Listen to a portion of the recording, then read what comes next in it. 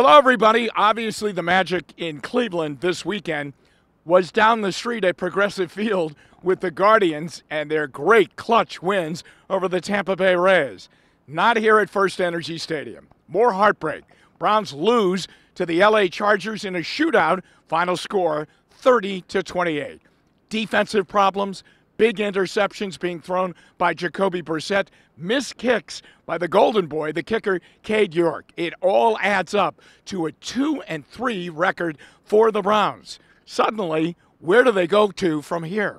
The New England Patriots come to town next Sunday, and the Browns will take on a team that just blew away the Detroit Lions on this Sunday afternoon. And they play with a great deal of fight and, of course, a brilliant head coach. Can the Browns put it all together in 1 week? There is so much work to be done.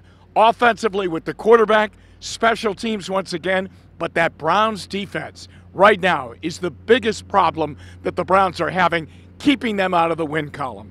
Chargers win it 30-28 over the Browns from FirstEnergy Stadium. I'm Jim Donovan, Channel 3 Sports.